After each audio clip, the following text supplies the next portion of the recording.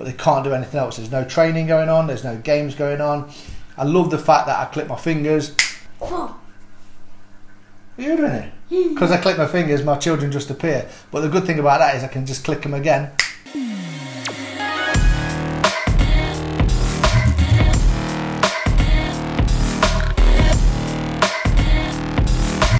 Welcome to the show, Highlight the Roots. I've got a fantastic show for you today. Even though I'm on my own, I'm still going to deliver content to you guys.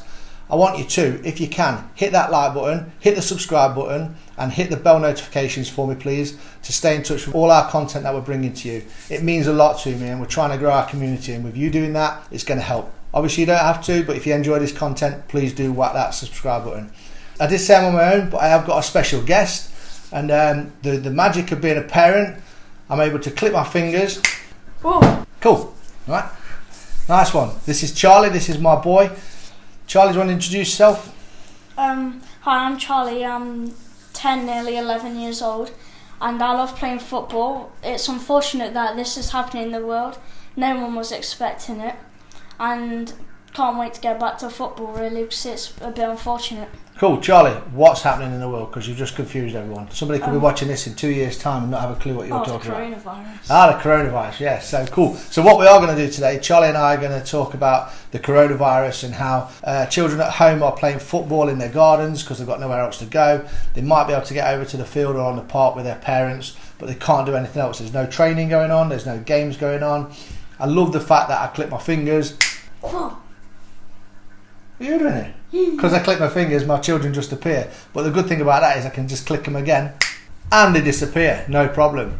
I wish that happened in real life. That's just obviously camera tricks. Right, today Charlie and I are going to talk about the football situation, as I've just mentioned. The fact that I've got a guest with me today is fantastic. I was trying to improvise, I was trying to work out how I can bring guests. This is a football chat show. I do struggle to chat just on my own. So with us having a social distancing and all being locked down in our houses, we obviously can't get together with the guys, Candy, Billy, Dan, etc. The guys who have done shows for me in the past. So Charlie's kindly offered to jump in, and he's got a few questions for some of his friends. So we got some of the guys to answer, some of the kids to answer some questions to get their perspective, rather than just having me talk through it and you guys listen to me rabbit on again. Charlie, what you got first? Okay, so Henry, have you learned anything new that you will do when games start again? Hi, my name's Henry and I play for Breeston Park under 11s and Aspire FC under 10s, and I support Nottingham Forest.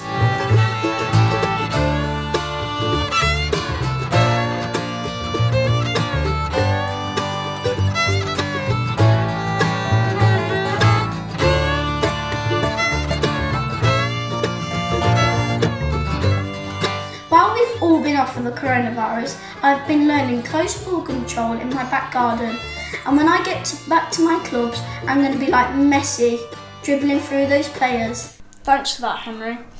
Yeah, nice one, Henry. Thank you very much. Great little skill drills in the garden there as well. So, Charlie, have you got any more? I know we've spoke to a couple of the kids and a couple of your friends. Who else you got? Oh yeah, Josh. What are you using for targets, like a wheelie bin or your parents' plant pots by any chance? Parents' plant pots. Right, Josh, take it away. Hi, my name's Josh. I play for 2 San Diego Town teams anywhere across the defence. I'm a big Man United fan and I can't wait for the season to get back again to watch football and to play football.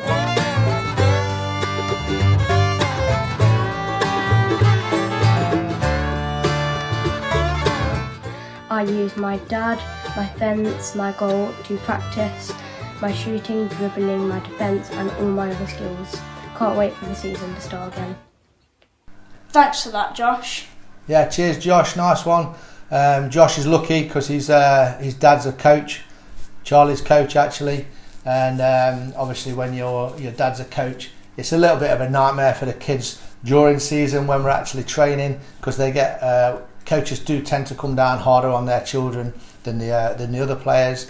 However, the advantage is now having your dad or your mum as a coach has got to be a beneficial, because one, you've got gear in the garage, cones, footballs, etc. that you guys can use So you've got literally a little session you can put on your garden, and you've got your coach living with you to enable your development as well. So it's got to be a bit of a help. What do you think to that, Charlie? Are you happy that you've got your dad as a coach or not? Yeah, I'm quite pleased actually, because I don't think I could learn as many skills like you've been teaching me some in the garden. I don't know about the skills, dude. I can teach you some technique and things like that, but the skills are a little bit beyond my toolbox now. Right, Charlie, what else you got? You got a special one, I think, haven't you? Yeah, you got a special one. What's your special one? I think his name is Charlie Russell. Yeah, I forgot. The best. What are you missing most about football? Hello, I'm Charlie Russell, and I'm a big Liverpool fan, but I'm still from Derby, but it doesn't matter anyways. I play for Standage Town, Galaxy, and I play right mid. So what I'm missing is that playing with people, so like I'm playing on my own really, it doesn't really work. And I'm missing my friends quite a bit, and I'm missing being in an open space playing football. Hair's looking a mess, but we'll just forget about that, and thanks. Cool, thanks, Charlie. Nice one. Okay, some great answers from the boys at the moment. What we got next, Charlie? I know we've got another one of your teammates. Yeah, Taeon. What is the downside to training at home? Hi, my name's Ty, and I play for Standage under 11s in centre mid. You don't have the support of your teammates, and like it's just you'll find it boring because you have no one to like play with or anything. Like talking to everybody, having a laugh with them or something. Having a laugh, so the social aspect of the football you like the most. Is there anything else you're missing during this lockdown period with football? Watching Liverpool play. Huge Liverpool fans here, as you probably already can distinguish. Hope that's okay, Mark. Over to you. Thanks for that, Taeon. Yeah, wicked. Taeon. Again, Taeon's lucky as his dad's a coach, as you may have heard just there on the film. And Taeon has the advantage of he plays for myself and James, heard in the other post with Josh, and he plays on a Sunday, and his dad's the coach for his team on a Sunday. Right, Charlie, any more? Yes. Eddie, will you train more at home when this is all over? Hello, this is Eddie from Derby. My team is Duffield Dynamos and I'm a striker.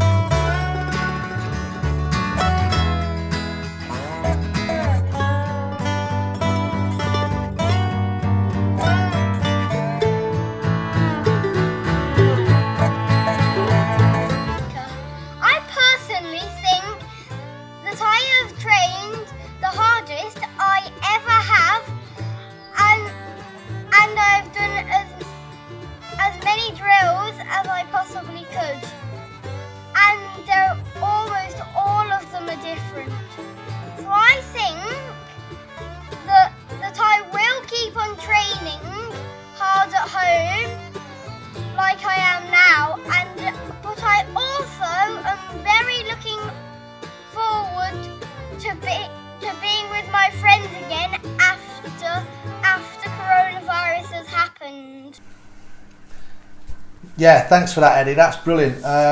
Eddie seems to have been training all the time, and during this time period as well, Eddie, obviously, and his dad, AD, have actually set up their own YouTube channel, which you saw the caption on the clip there. So it's Eddie 10, Kids Football Coaching. Go and find it on YouTube. I'm sure he's recording loads of little drills in the garden and really seems to be enjoying himself. I love that little one there with using both feet as well to strike the ball into the goal. So really great encouragement from his dad, who's also a coach. So obviously this helps at these times. Right, Charlie, anyone else? Yeah, Bella, when do you think we will be back training as normal?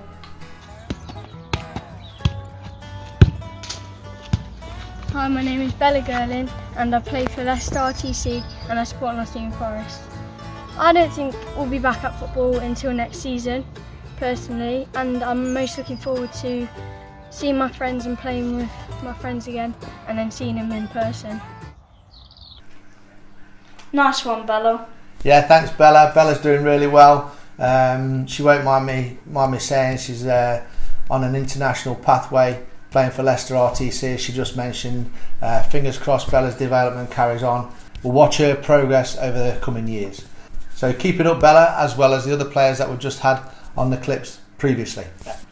Okay, Charlie, I think we're done, are we? Or we've got one more? We've got one more. Who's that for, Charlie? Ben. Okay, what's the question? So we asked Ben, do you think the lockdown will hinder or benefit your development? And Ben's a goalkeeper, so over to you, Ben. Hello, I'm Ben. I play for Repton. I play for Derby Tips as a goalkeeper, and I also train at Derby Development as a goalkeeper.